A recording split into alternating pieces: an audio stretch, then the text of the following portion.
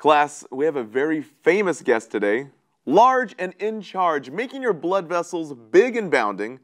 Fresh off the release of her 2 new books, Be True to Your Salt and Salt Happens. She's big, she's bloated, the glamorous, the fabulous, Miss Salty Sodium! Today we're wrapping up hypernatremia. Hyper meaning high, nat meaning sodium, emia in the blood. Sodium greater than 145 microequivalents per liter. Now, sodium's function is to maintain 2 things, blood pressure and blood volume. She's regulated by ADH, the antidiuretic hormone, also known as add to H2O. It basically holds fluid in the body and influences sodium levels. Aldosterone, I call aldosterone, the security bouncer in the kidneys, holds onto sodium inside the body by blocking her at the kidney exits. And lastly, sodium is regulated by the sodium-potassium pump, which moves sodium out of the cells via active transport.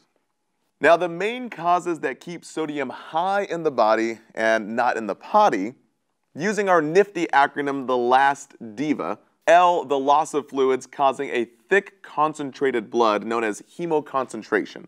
Fancy words for dehydration from conditions like infection, diarrhea, heat exhaustion, or even a lot of diaphoresis, which is persistent sweating, where fluid loss is faster than sodium loss.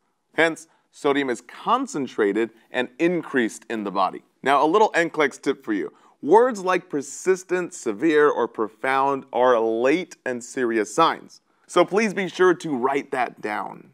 Now, diabetes insipidus dehydrates you too by causing death to ADH, that add to H2O hormone. So I call it di-ADH because fluid leaves the body quickly. Now, A stands for ADH insufficiency. Now, as said before, I'll say it again, diabetes insipidus, di-ADH, di, causes dehydration. ADH, which adds H2O to the body, is dead. So basically, fluids leave the body very quickly. S is for sodium excretion impaired, so renal failure, or basically broken kidneys. T is from too much processed foods, so packaged foods, canned foods, fast foods, even fried foods. D is from deprivation of fluids from not enough fluids like drinking water, which causes high and dry lab values. Now, in fancier terms, we call it hemoconcentration, very thick blood.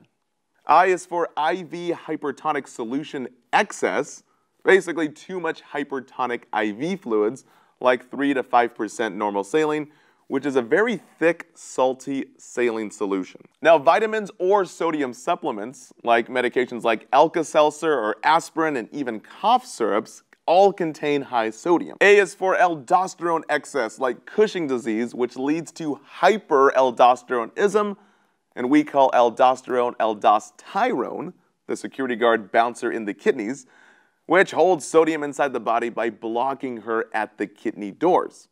So, our patients are going to retain all this water and they'll look big and round like big moon faces with Cushing's disease. So what's going on in hypernatremia? Well, high sodium, right? And since sodium is the queen of blood pressure and blood volume, well then everything in the body is going to be big and bloated, right? Now, before you start memorizing all these signs and symptoms and pretty much have a whole meltdown of confusion and start reconsidering your career choice, let's make this simple and focus on what the test will ask you.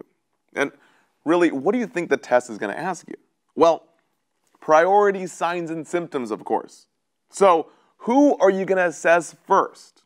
So write this down. We're going to go from mild to severe signs and symptoms, also known as nursing assessments. All right, guys, thanks for watching only one part in our full video here at simplenursing.com.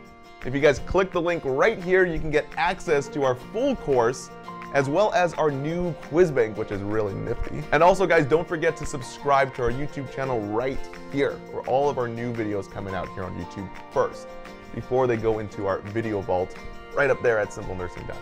Oh, and last but definitely not least, a big thank you to our script team and nursing family who helped us put together all these nifty videos. So guys, here on the left are our amazing set of nurses, as well as production crew, who helped make our new and improved videos not only amazing, but gave it their love and attention. And guys, right here on our right is our bibliography and source cited page, just in case you're curious on where we got our information from. Thanks guys, see you next time.